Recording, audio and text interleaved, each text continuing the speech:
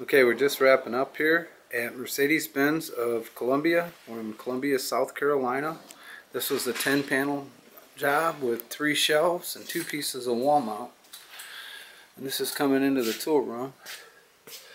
This shows you their shelves. Now we make them up kits. These little totes we use, and we make these up into kits, so the guys have multiple tools in here to do that particular timing. That's a timing kit to do that on the N20, and we made one up here for the N63. This shows you their panels. This particular job was mounted to a block wall, and the panels were set up 12-inch on center. We also pulled out legacy tools for these guys to give them room in their tool system to grow. And they need any of them tools, they can go into them legacy tools. They can pull them out, and then they can make a home for them on the board at that point in time. So any tools below 2,000 were put in their legacy tools. And we also put up essential tools for 2010 and up. That gives you the general idea.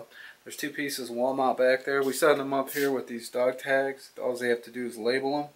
And they'll be, as a guy comes into the tool room to get a tool, he can take the dog tag and put it on where he got the tool.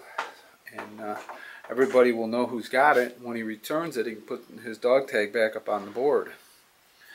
So with that, we use this shelf over here for their spring compressors.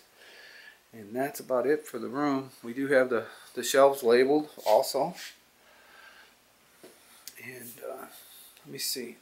Out here we have legacy tools and legacy cables. And they're broke down by numbers. So we label them legacy tools, and then we break them down by numbers. Let's see if I can get in there to see them. And then would be all their legacy tools. And over here they're legacy cables. So they're going to move them back into their parts room, and they'll show up on their Excel spreadsheet that they have them. If they need one, they know where to go find it. Okay, with that, we worked for Greg and David over here. We met Tommy. They were a great group to work with. This is a brand new facility just opening up. We're here on Friday. They open on Monday, so their tool room's ready to go when they get in here. And with that, we're going to thank Tool Org for the job. And once again, if you need your tool room done, these are the people you contact. Tool Organization Services. There's the phone number. There's the website. And they're the people to contact. Regardless of what you need to do in your tool room, they're a good person to contact for consultation and to find out the best way to handle it. Okay, with that, I'm going to go ahead and I'm going to shut her down.